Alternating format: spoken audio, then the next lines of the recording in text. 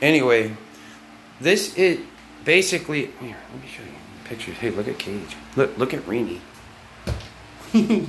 Sally. Niece and nephews.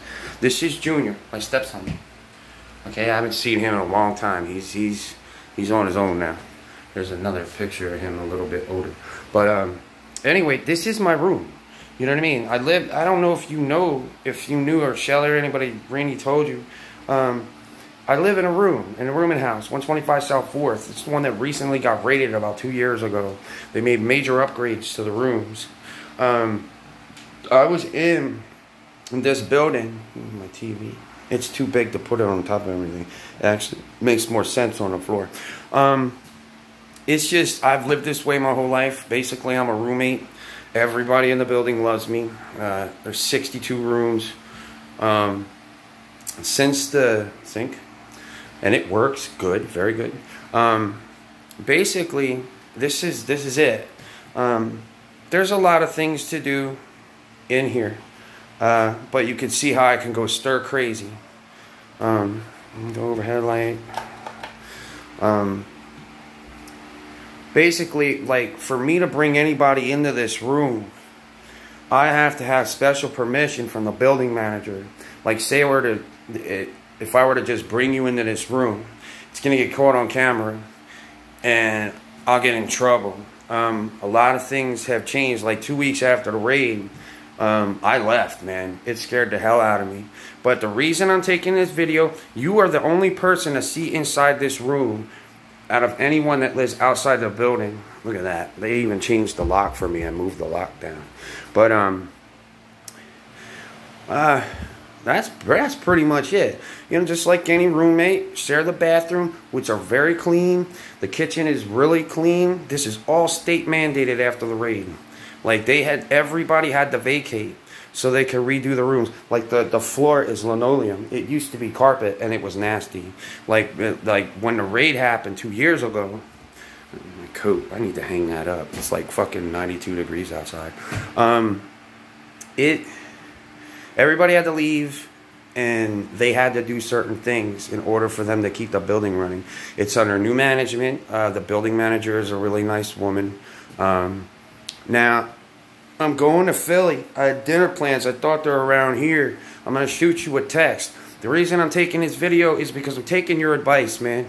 I watch YouTube every day. Here, hold on. I watch YouTube every day. But I never really thought about starting an account and putting my videos on YouTube and just sending the link. Thank you for that. You know, I appreciate it. Let me see. There's a couple things that you said to me. I'm going to send you a text. Just have fun on your bike. I'll call you tomorrow. I'm thinking you might not work. I'll shoot you a text in the morning, and I'll ask you if you're working, or when I shoot you a text later today, I'll ask you if you're working tomorrow. From what I understand, you live in Shoemakersville. Maybe I'll come out there to where you are for a couple hours. It's on the bus route.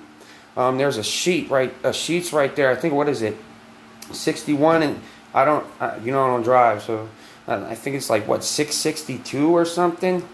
I'll talk with you tomorrow and find out what's going on. Unfortunately, Sunday I probably won't be able to go out there because buses ain't running. But I'm sorry about this. I don't want it to seem like I'm throwing you off, because nobody else has called me about that video, bro. Nobody else even gave a fuck. You were the only one that did. So I'm gonna shoot you a text probably right around 5:45 or so, and let you know what's going on. Because this video, I'm not gonna be able. I've never done this before, so it's gonna take me a little while. I haven't even set up a YouTube account yet. So I'm going to do that sometime, after 6 o'clock. Once we're in the car going to Philly, I'll go ahead and set up the account. But thank you for yesterday, man. Appreciate it. That's about it. I think this is long enough. I'm going to see how this goes. So I don't know how to put the video on YouTube. I'll figure it out. I'm pretty sure it's simple. So anyway, I'll probably just share it and I'll find a YouTube icon and put it on there. I don't know how this works. So this is kind of like a test video to see if it goes through.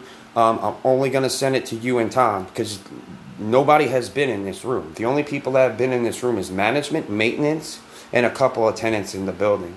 I'm a loner, man. I don't, you know what I mean? Shelly tried to, she's like, can I come in and see your room? I said, I need permission.